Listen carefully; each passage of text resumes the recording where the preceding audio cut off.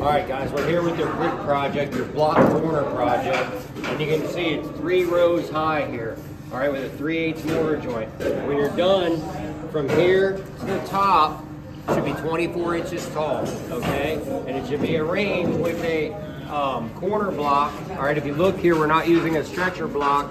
It's a corner block, and a corner block, so that we're creating what we refer to as a common bond on our corner, okay? To get started with the project, you're gonna take the framing square Matt has here, all right? You're gonna put the framing square down on the ground, draw an outline of the framing square. You're gonna extend those lines with your 4-foot level then. All right, you're gonna take your 4-foot level, extend the lines in both directions. You'll lay your first course, making sure that the first course is 8 inches tall. You'll lay the second course, making sure the second course is 16 inches tall at the top. All your blocks are level.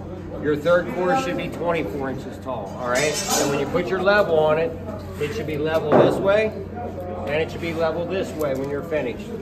All right, thanks.